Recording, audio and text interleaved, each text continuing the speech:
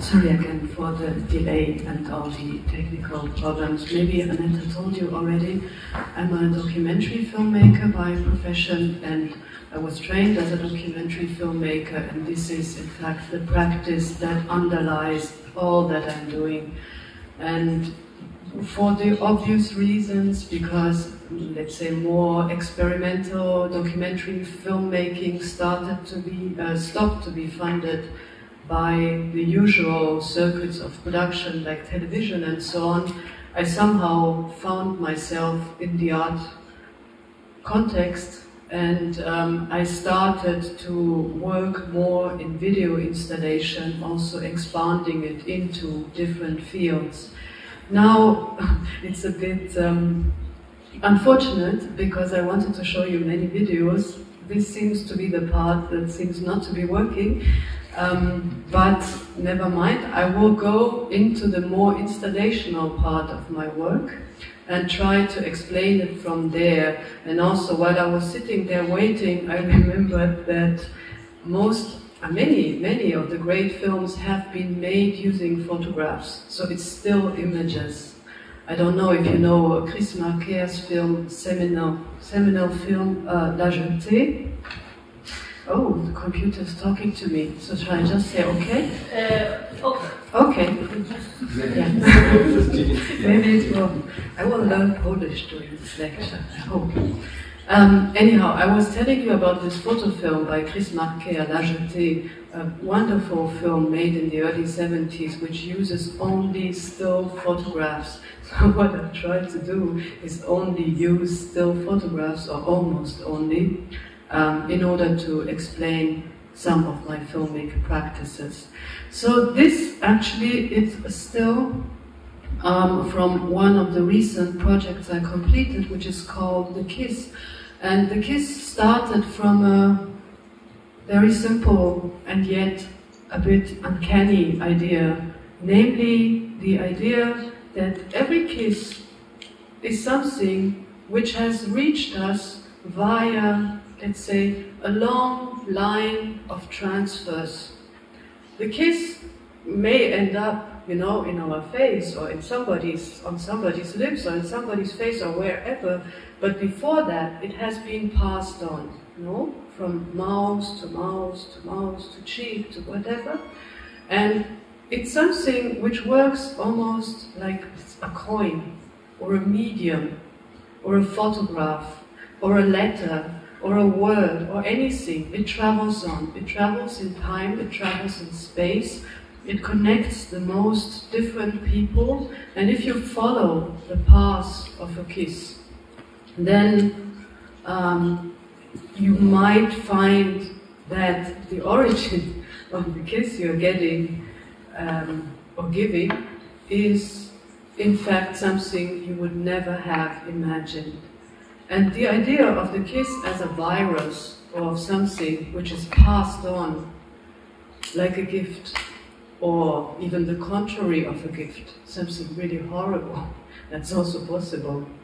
That was the starting point for this project, because I was thinking that maybe every kiss I saw on the street were like the illegitimate offspring, or let's say the last version of one kiss that happened about 18 years ago, in 1993, at a train station in Bosnia-Herzegovina. Now, this story I'm telling you is something that comes from footnotes, from legal documents, which never have even been translated to English.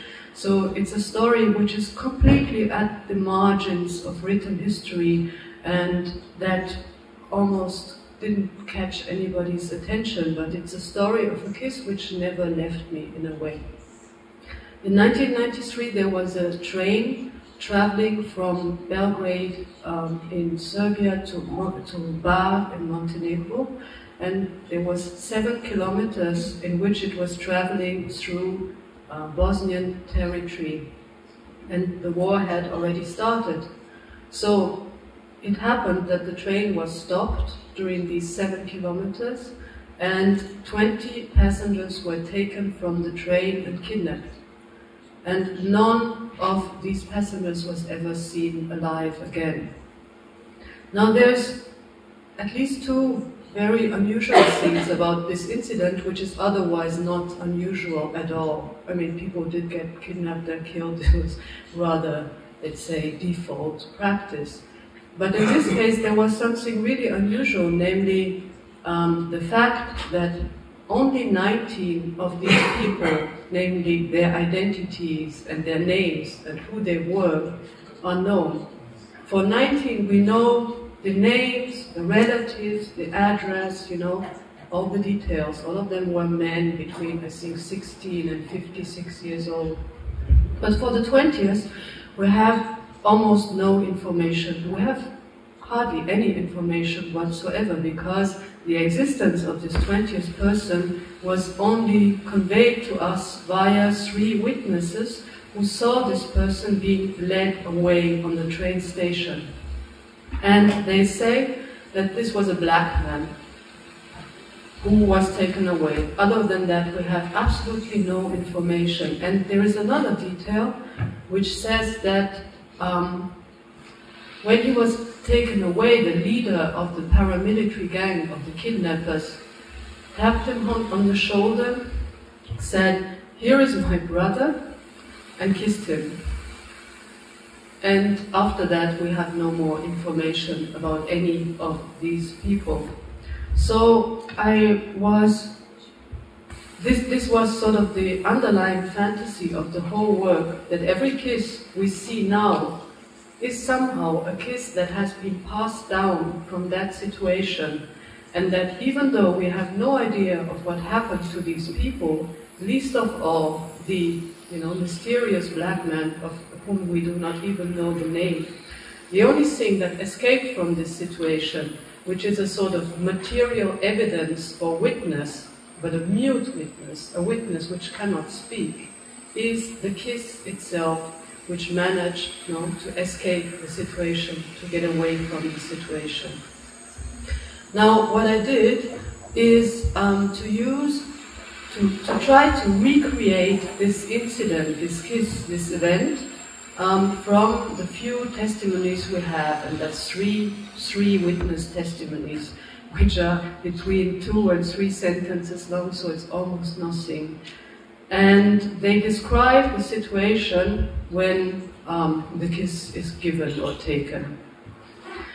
And the technology I used is kind of unusual, because it's a technology that police uses nowadays. Not every police force, but many police forces in the world use to document crime sites and to record evidence.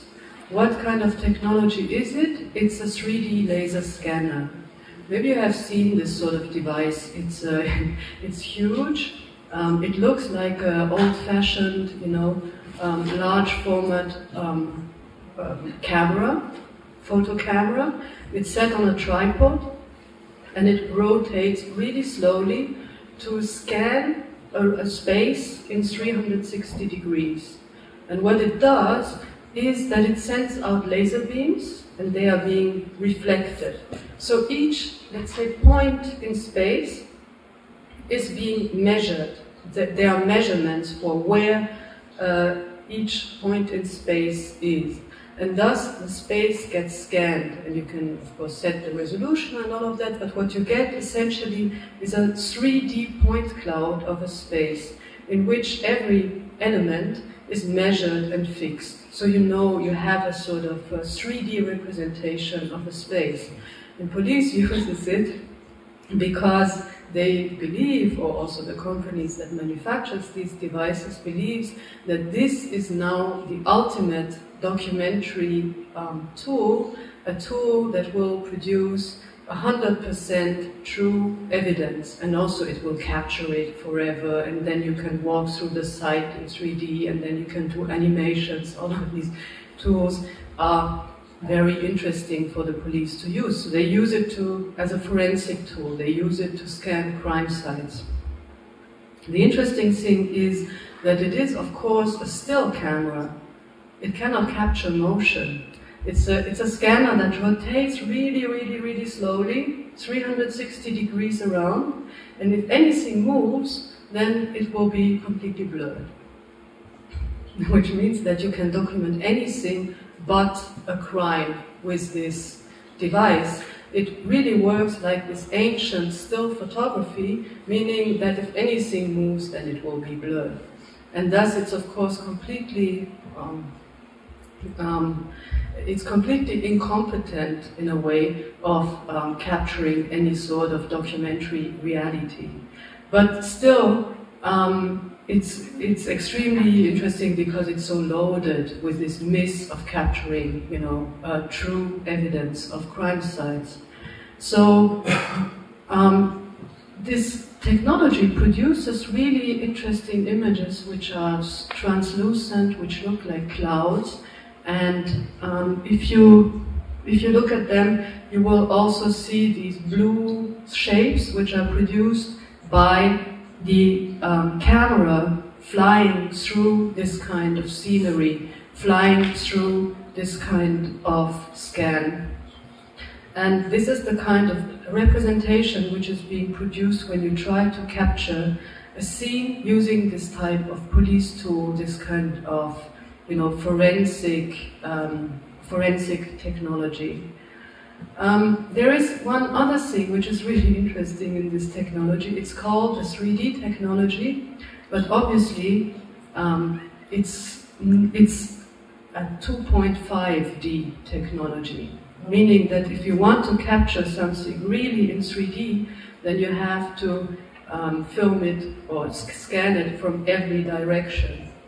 Now, police usually doesn't have 3 scanners, they have 1, meaning that they cannot capture the back of the shapes. So what they actually get is a hollow surface which has no back. And in the animation you can fly around to the back and see that there is a hollow shell, there is nothing inside. And what becomes visible on the back of this surface is actually the missing of data and the missing of information and the lack of information. It's the space, where an object covers the view. It's a space which is shadowed or which is cut or which is incomplete, so to speak. And this was also a very important reason why I thought that this technology is extremely, even though it does obviously not capture reality or documentary truth or evidence, what it does capture indeed and strikingly is the missing itself. It's the missing of the information, it's the missing of the part of the body, it's also the missing, in this story specifically, of the people themselves. So the missing people are captured using a technology in which you can really see, unlike in a 2D photograph, you can fly around and see, we have no information for this part, we have no information for the back, we don't know what's going on there, in fact. But in a 2D photograph that would be covered. Whereas in this type of 3D representation, all the lacks and all the, let's say, gaps within representation become gapingly apparent. And this is what the kiss actually looks like. You see, this is a person that moves, so it gets absolutely blurred, and you see that basically you do not see a lot. So even if you try to capture this event with the most accurate documentary and forensic technology, you cannot manage to get, to the core of the event itself. It eludes representation. And obviously, this is absolutely not the only 3D technology available. There's lots of other, versions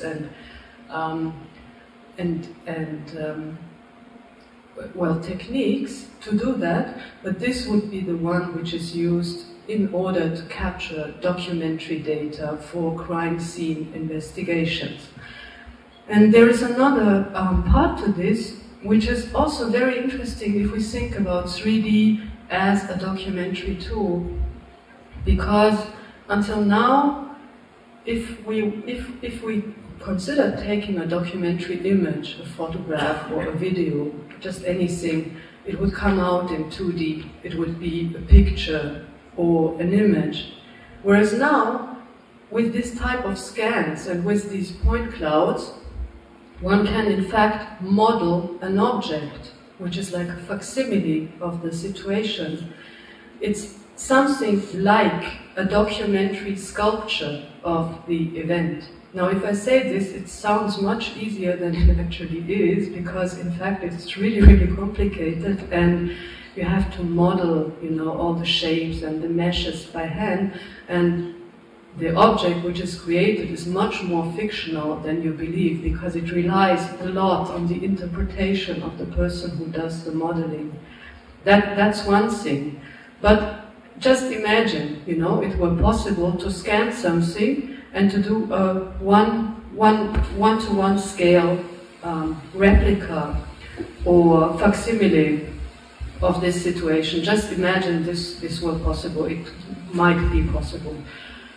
Then still you would have a lot of white shadows in this sculpture, which is all the parts which have been covered, no? Just like in the point cloud animation which I showed you before, the same appears in 3D. You have these shadows which are in effect blanks. You have persons which are hollowed out. The whole back, no, of these persons is just like an empty shell. There is no body. There's just a surface. And of course, anything that is moving becomes an abstract blur. It becomes just a line in space, which shows movement, but nothing else. And this is, in fact, a 3D scan I did, in fact, produce from this situation, which shows the movement produced by the kiss, which becomes just like an abstract wave in space, and the witnesses looking on, which are hollowed out. If I was to show you the video, you would see that the music comes from this very famous old Japanese film. Do we have a sound feedback? There's the sound of the sea and of wind and waves. Is it from my microphone? Okay. No, I think it's from the vacuum cleaner. Ah, okay. Okay, so the music comes from this very famous old Japanese film called Rashomon by Kurosawa Akira, which also talks about the story of a crime committed in 11th century Japan in a forest, and several witnesses are talking about it without and giving completely different and divergent informations, which is actually interesting because this film, I mean, I'm sure you all have heard about it, has become so paradigmatic in its treatment of witnesses and documentary information that a legal term has been invented, which is called the Rashomon effect, which deals with the phenomenon that witnesses will say different things in court, which they usually do. Some installation shots from when that installation, the kiss, was shown. Okay, now it becomes a bit more difficult. Let me just try to, I will briefly talk about that. I wanted to show you the video, it would have been much clearer, but maybe I will talk about it just in order to introduce something else. This is a video I did in 2004, which is called November, and it deals with two different sets of images, one of them being images from the first Super 8 film I ever made. When I was 17, with a group of girls, we stole some Super 8 spools and we made a Super 8 film in which there would be 3 girls trying to beat up as many male persons as they could get hold of, and that was the film. There was nothing more to it. And the main character of the film actually was killed 15 years later in Turkey. She had joined the PKK, which is the underground militant organization by Kurdish separatists in Turkey.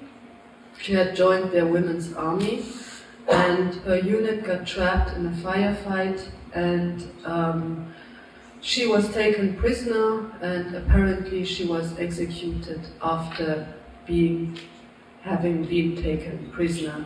So in that sense, this is another case of a missing person. And what was interesting for me in that film, or in that whole investigation, was not who she was, not why she went underground, or what her psychological motivation was, but mainly in trying to talk about images of heroes, especially female heroines, and martyr.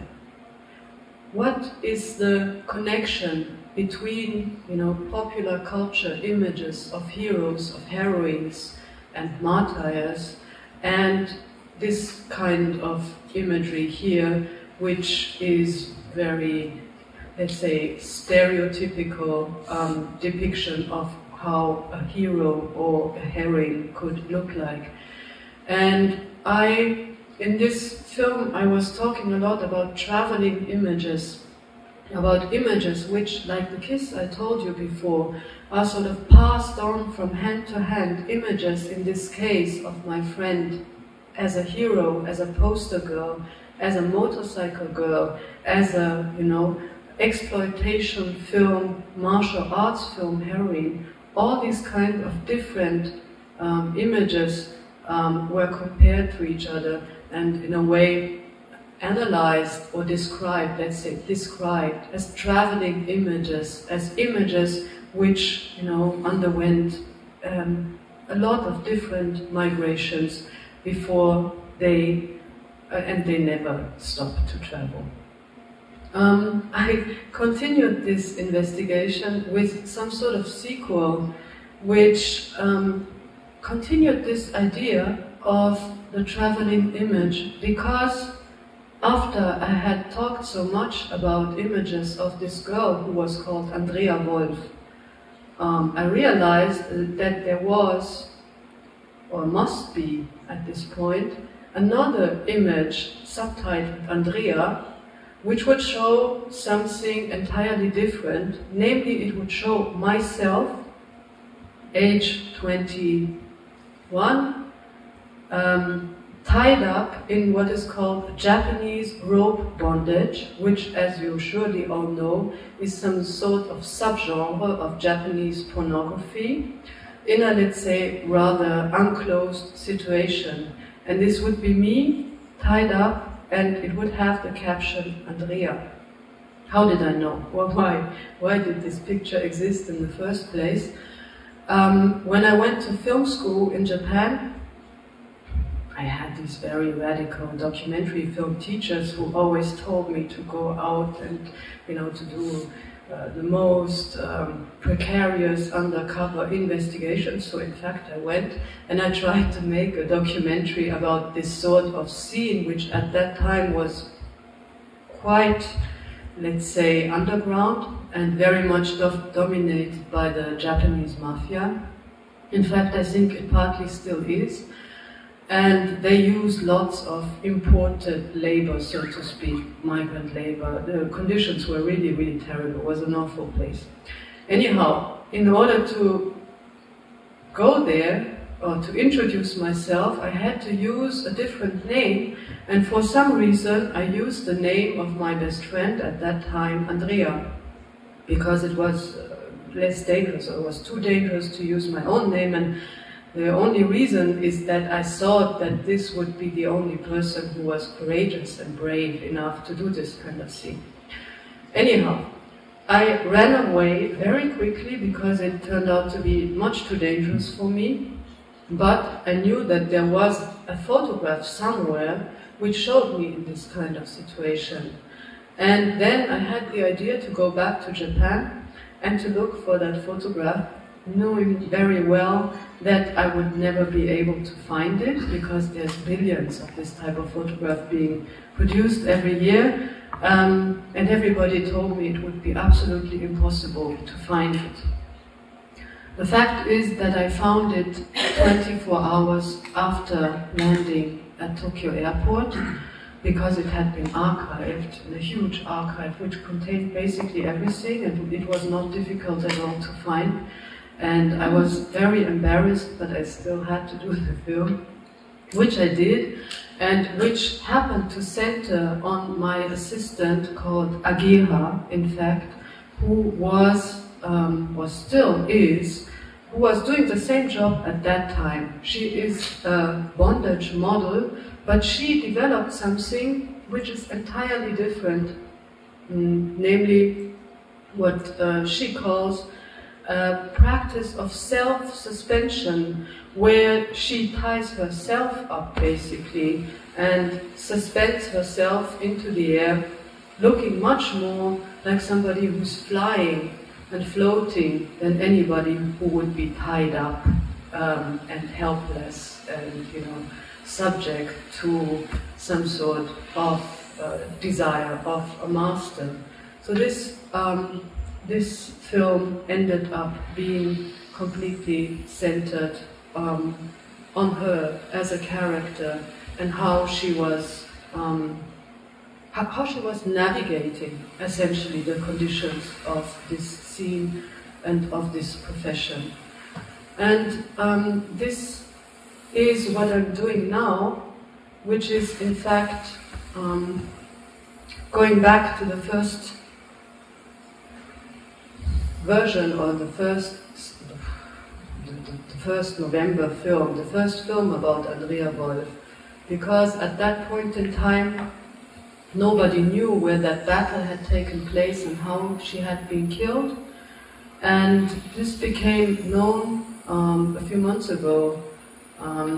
Suddenly the scene of the battle was made public, and I went there, and what I'm trying to do, if I say I went there, then I have to say then it's actually more or less impossible to go there, but somehow we went.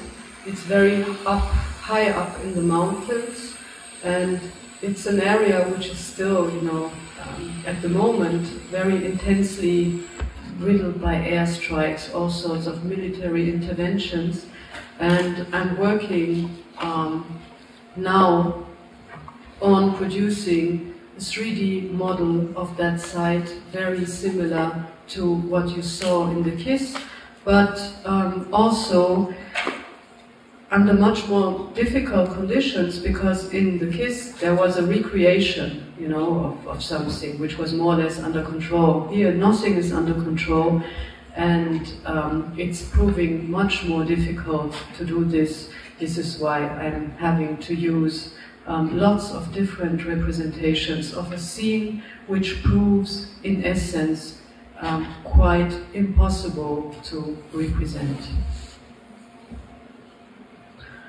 Now I will give up on trying to describe videos. I will move to something else, which is which you see as it is, as it was installed actually. And this is something which came out from being a filmmaker, in essence, and thinking through how, again, the question of documentary. What do we see when we see a documentary image? What does it mean? And what would it mean if we interpret a monochrome image as a documentary image? And a documentary image of what? Now, let me try to explain how I started thinking about that, because it really started when I saw a video of the invasion of Iraq in 2003, and there was this person riding on an armored vehicle, a CNN reporter, and he was completely jubilant. He had a cell phone and he stuck it out of the window, and he said, "You have never seen anything like that." The vehicle was riding through the desert. And in fact, all that one could see on the screen was a completely abstract image which looked something like that. Because obviously this was one of the first live cell phone broadcasts, and there was no bandwidth, and this was all pixelated. I think now we got more or less used to this kind of image, but at that point in time it was indeed quite new and quite radical. And it pointed out a kind of really, really urgent paradox, namely that those documentary images in the news that we believe to be extremely real and live, and in the middle of the situation itself, that these were indeed completely abstract. So the more real it got, the more abstract it would look like. And this kind of relation between abstraction and the documentary started fascinating me. How come that abstraction has become the most real or truthful or authentic looking representation of documentary reality? And this is also what I found, which looks more or less like the picture that was seen on CNN, which is actually, of course, a camouflage pattern, and it is the camouflage pattern of the US Marine Corps, which is also pixelated, and of course they use it to blend into an environment which is already being seen by video technology. So they do not try to look like a tree or rock or a desert, but they try to look like a video image. They try to look like a pixelated video image, because this is a way to blend into reality. Adapting to reality means to become a video image. And this is the origin of this work here, which is called Red Alert, in which I tried again to think through the relation of the documentary and abstraction. Red Alert, these are 3 Apple cinema screens, 30-inch, hung vertically next to each other. Now, I refer to them as a translation, a new media translation of this seminal work from 1921 by Alexander Rodchenko, which is called Pure Red Color, Pure Yellow Color, Pure Blue Color. And with this work he wrote that he had taken painting to its conclusion, to its end. It didn't go any further than that. This was the end of what he thought that painting was. The primary colors, a representation of primary colors. And my idea was that at this point in time, and we're talking about 2007, there is only one primary color, which comes up now. This is the color scale that existed at this time, made by the US Homeland Security Office, which showed the color code for the threat level from terrorist attacks. So you see low is green, there's a low risk of terrorist attacks, and this color here is severe, which means that there would be a severe risk of terrorist attacks. In 2007, the set or the official threat level was at severe for 10 months throughout the whole year, meaning that it was almost always at this level. So the idea was that at this time there would be only one primary color, namely this red, that the 3 primary colors had been replaced by this one primary color of fear, if you like, and also of the intensity of fear, and also of a kind of addiction to fear, if you like. And that every documentary image that we were seeing, every news image, was sort of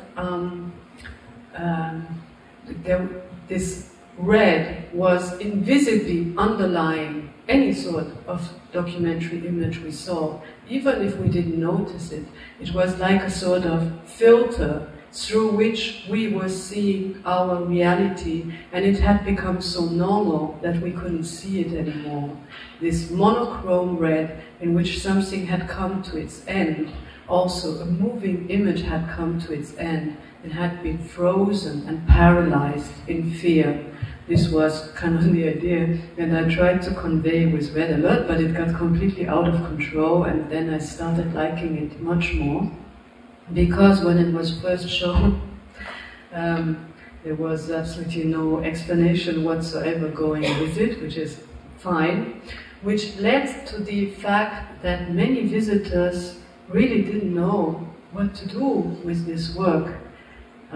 Perfectly understandable. There is nothing to do. So many of the visitors tried to look behind screens and to see whether there was anything behind those screens. And this gesture was picked up by one press photographer who captioned it and wrote something like, "Is there anything behind it?" And this picture became, I don't know, the picture of the day of the German press agency, and from there it went into the world and it became viral for a day, of course, which led to a whole range of people repeating this gesture in front of the artwork, and it became a very popular photo opportunity. And people would do just anything in front of these screens, especially looking behind it and seeing whether there was anything else which they had missed when they looked behind that work. So what I did is I went online, and there were literally at least at that time 100 of these amateur photographs. And also by now people have done paintings, all different sorts of versions of it.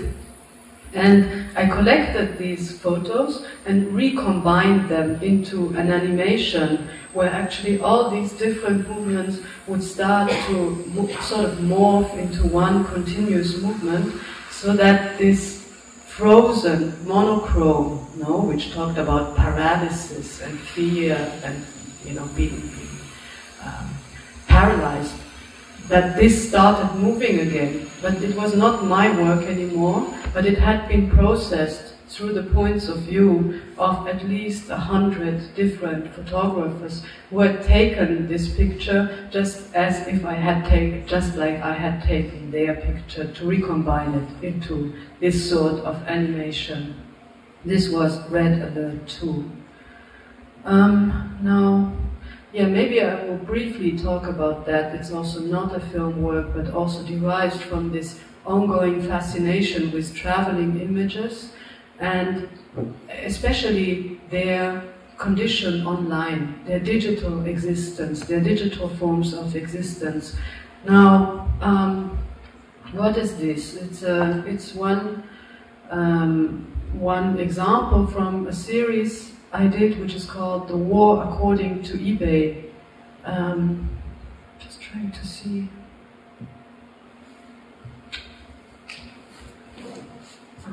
Okay, whatever. Okay. No, it's not that. Okay.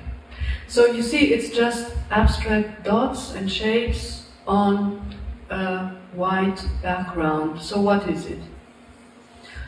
On eBay, there is a quite large market for amateur photographs, historical amateur photographs of World War II.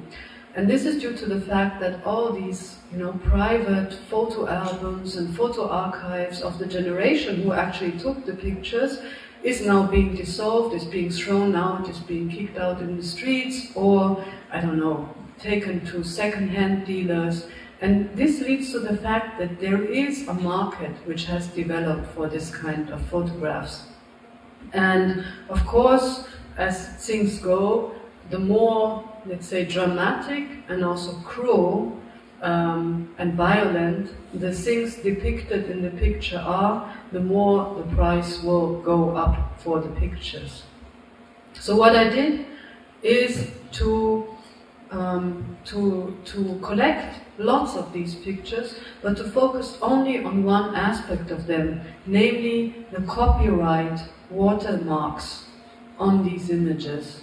And there's two reasons why people would put copyright watermarks on them. One of them being that they want to prohibit copy and paste. So they want to put something on the picture so that it will become useless for people who don't buy it. You have to buy it. It's property. It's private property. You cannot simply download it or copy and paste it. The other reason is that, of course, on eBay, the use of Nazi symbols, for example, but also the depiction of graphic violence is prohibited. So very often these signs will also cover scenes which are extremely violent or should not be seen. And maybe I can find this. What I did is to produce a series of these very minimalist and abstract looking light boxes. Here, I hope it will come up now. Yes, and now here. Yeah, like this. Which show nothing but the copyright signs on them. These would be some of the originals from which I have taken the copyright signs. And the captions would give the exact, eBay details, meaning that the content will be described quite in detail on eBay. So in a way, from the name, you can see what you cannot see on the picture, because I removed the photographic information to leave only the copyright signs for them.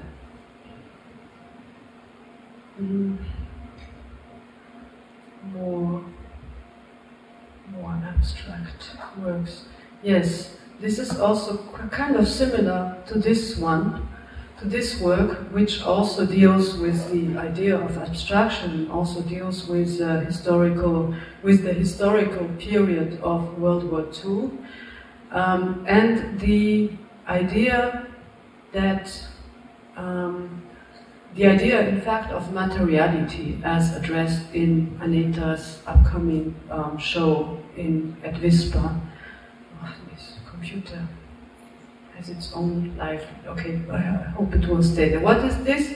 And what is the pattern on the facade? This is actually the current art academy in Linz, in Austria, which is one of the few, let's say, nationalist, socialist, national, social Nazi buildings that were completed shortly after World War II, in fact.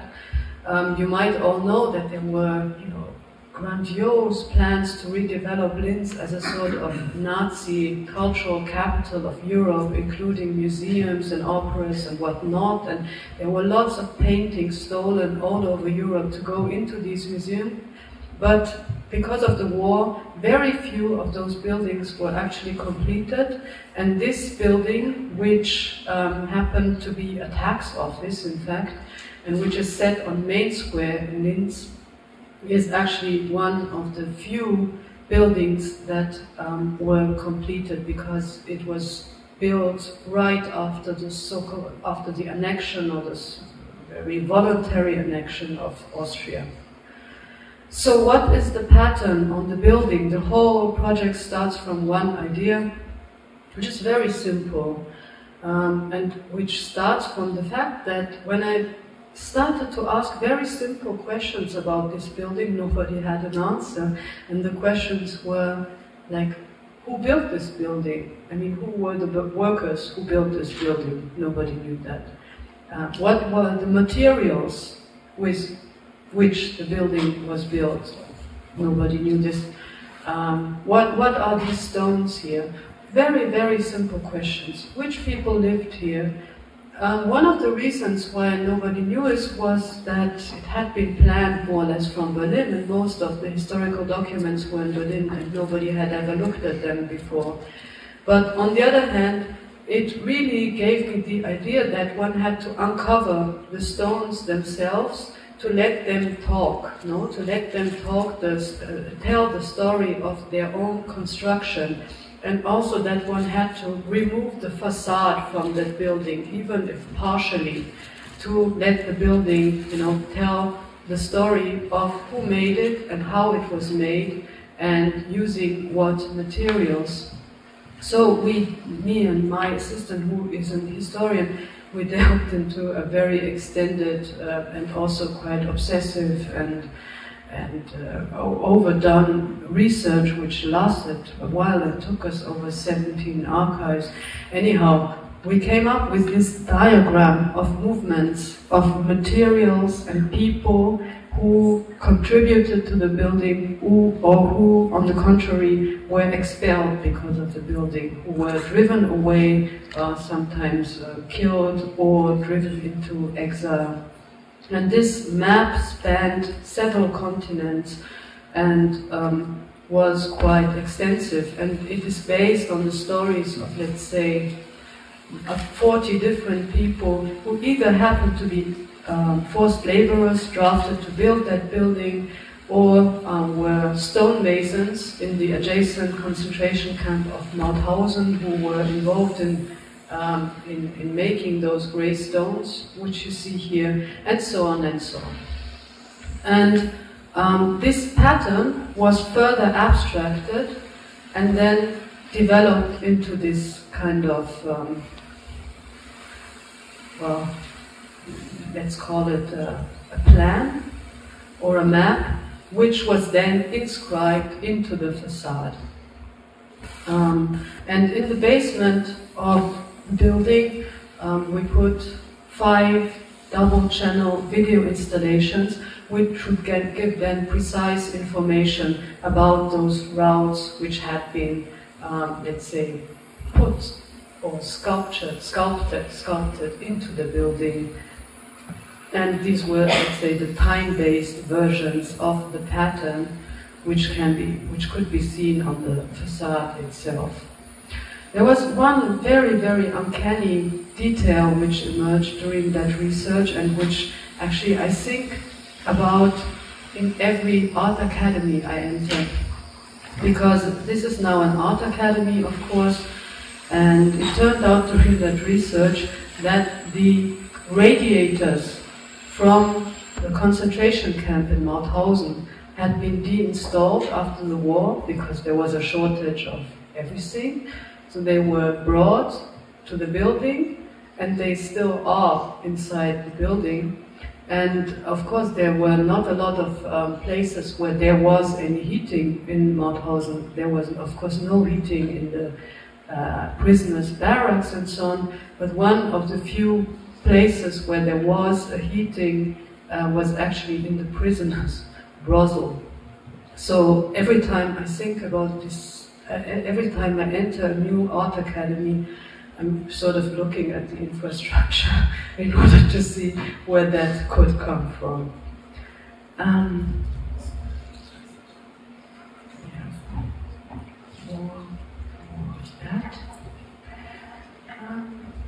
Yes, maybe just one last project. This is again a video, and it deals again with the idea of seeking through material. Where does material come from and where does it go? What are the materials that we use every day? What sort of histories, what sort of material histories do they have?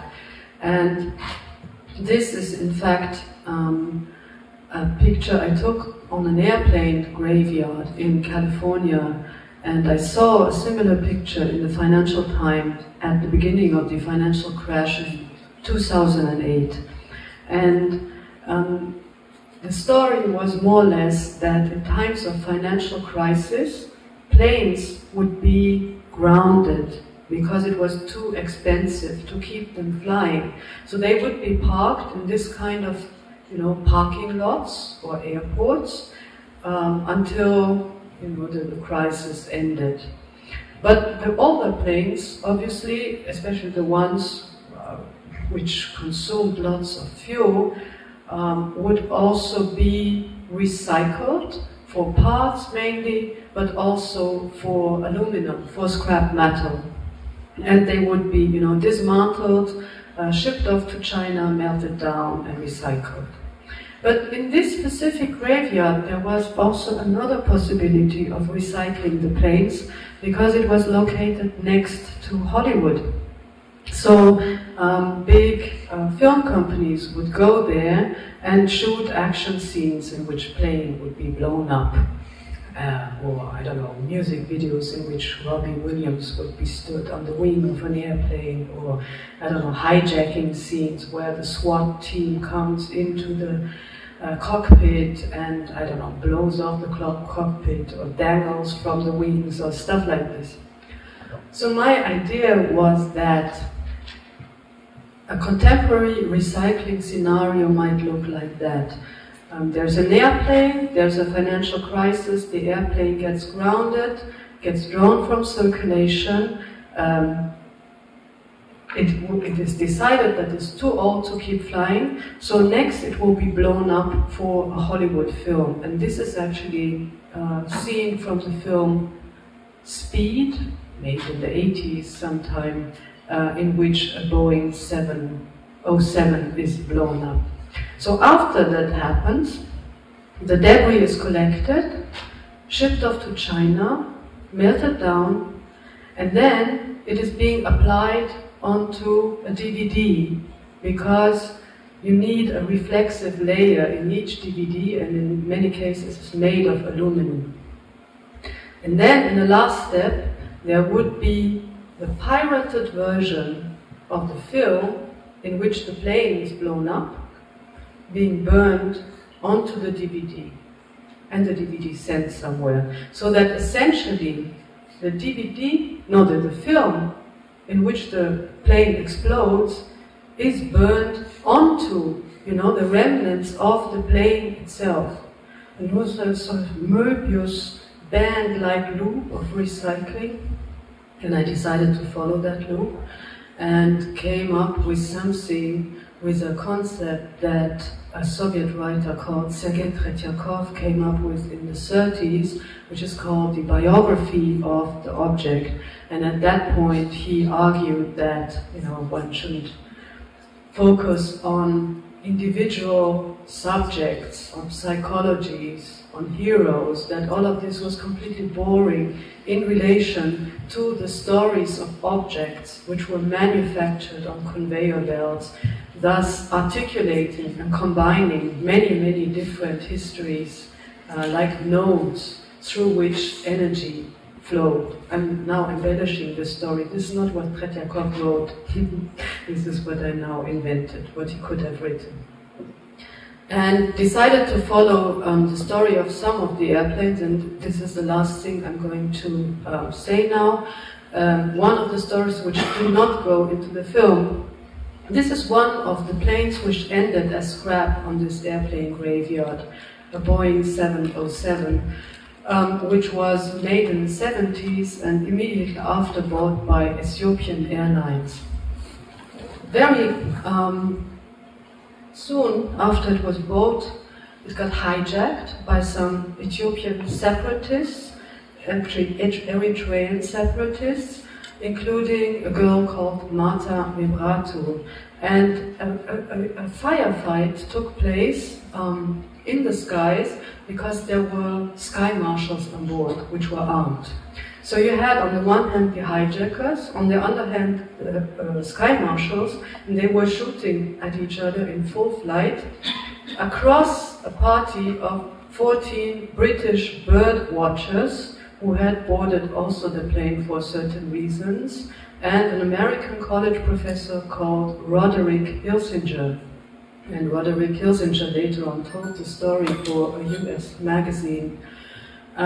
So what happened, in fact, is that at one point one of the hijackers pulled the pin from a hand grenade and threw it. It fell onto Roderick Hilsinger's lap, and he just threw it somewhere else. Where it exploded actually, but didn't cause enough damage to cause the crane to crash. It actually managed to land somewhere safely.